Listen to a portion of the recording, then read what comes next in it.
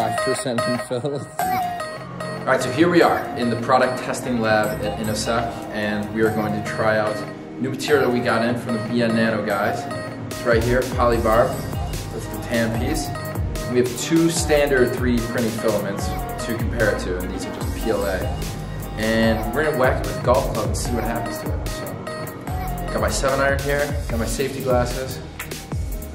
We're gonna try to break some things. Yeah. First up, black PLA.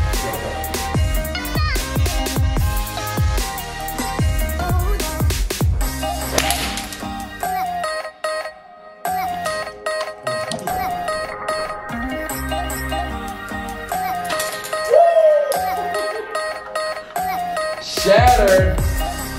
Oh man. Yeah, that one did not last. Check this out. Okay. All right, next up. Nano barb. Here it goes.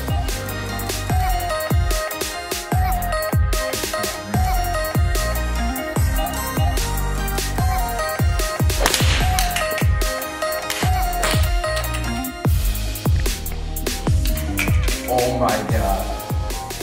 Completely solid. Little crack, but stuck together. Filament's incredible. This is PLA again. Oh my god. Okay, well there it is. So there's a difference. Nanobarb stuck together for the most part. This is what PLA. And mind you, this is 10% infill. So 5% infill. So pretty incredible.